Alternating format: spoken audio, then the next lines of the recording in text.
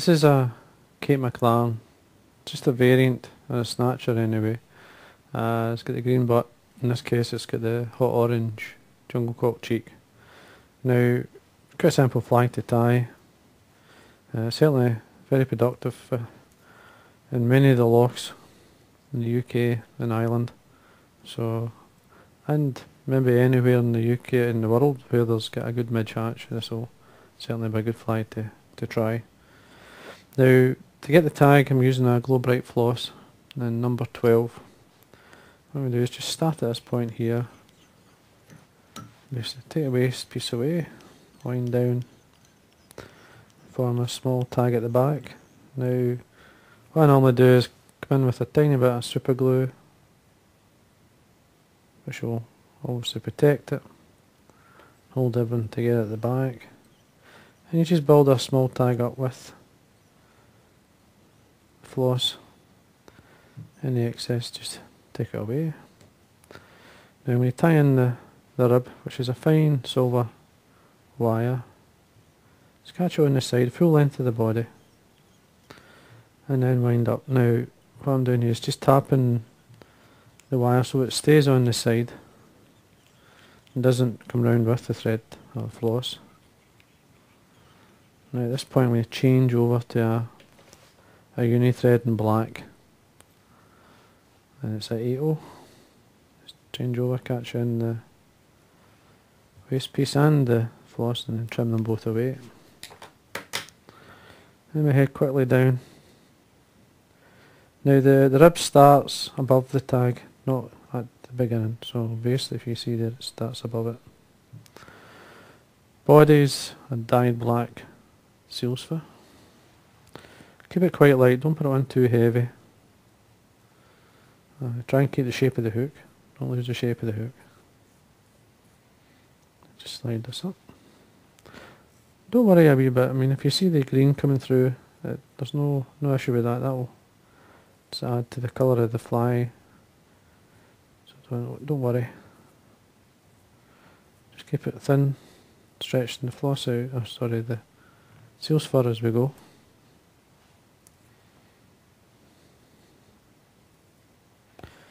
Just keep going until we're happy. So you want to stop 2 to 3 mil or 3 mil from the eye. You're happy, then you just take this away, the excess. Body hackles could be a hen or a cock hackle. There's the cock hackle, there's a saddle. It's a dyed black Hubert Minor. These are the ones come from whiting. Put a wee bit of wax on my thread at this point. Just pare some of the fibres away and tie it stem in. Then you're looking, I usually try and do a full turn at the top, and then it can be 3 to 4 turns down or even heavier, it's entirely up to yourself. You can bring the rib round first, all the way to straight turn practically at the back, and then rib. But maybe looking 5 to 6 turns on the way up. And then we can break that off, draw anything going forward, back with your fingers. Just bring it straight up, follow it with the thread and put a 90 degree bend. That'll hold and keep the turns nice and tight. Down, back up, bend and break away the wire. See how that looks. Now you can mess it up a bit more, just come in with some velcro and bring out some of the seals fur. You can see how it looks, that'll do fine. Soften it a wee bit. Once it's been fished it starts to look a bit better. Now the front hackle, so you can put jungle cork on before this, or you can put it on after. I'm putting it on after in this case. And I'm just using here the front hackle. This is an indie neck, cock neck. You could use a hen if you want. I'm just using the cock. And then looking for a nice clean feather. Length, just slightly longer than the body. That's broken, that one.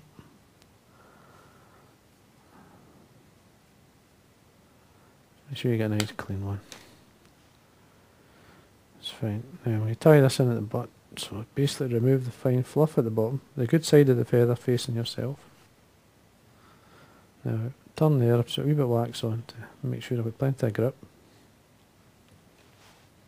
Trim this away. So use a fine pair of hackle pliers here to wind this on. Now first thing we do is fold it, just draw the fibres through your fingers and then wind on basically that edge, drawing back the fibres. Now if you does happen or break, and it does happen at times, just go back in. These are small light hackles, just make sure they're nice and tight when it turns, and they're very close. Come up against the thread, I usually carry on down towards the eye and fold it back. Take that off, always keep the thread tight. Just have a wee check, and if you're happy at this point you can always keep it, or if you're not happy with the hackle you can go back. Now that to me is fine.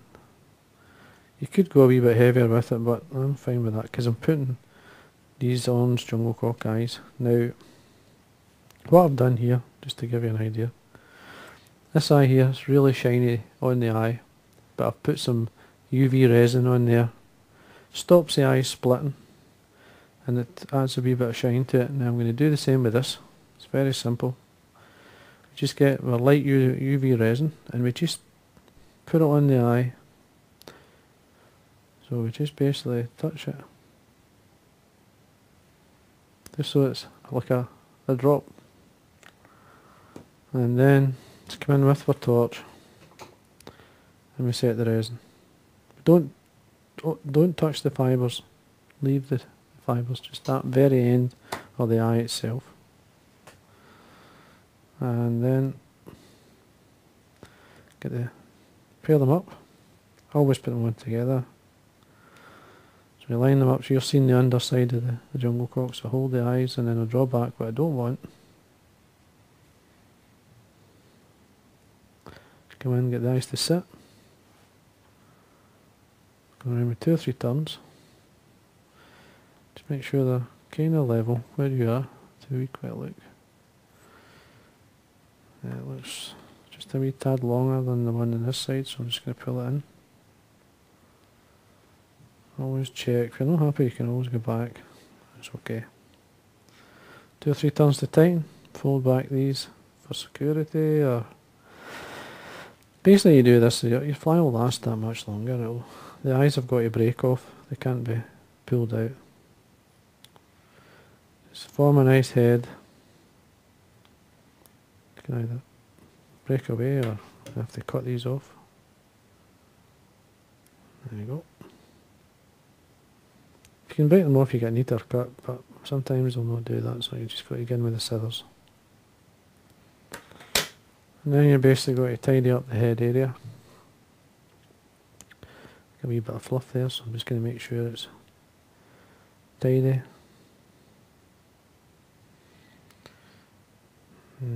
Just checking. It's okay. Always keeping the thread nice and tight. And then I can come in. While I'm doing the whip finish, I'm actually tidying the head area as well. And there we are. Now to finish the fly, what we're going to do is just get some clear varnish. Come all the way around. Now a couple of coats will finish the fly, just allow the first one to dry.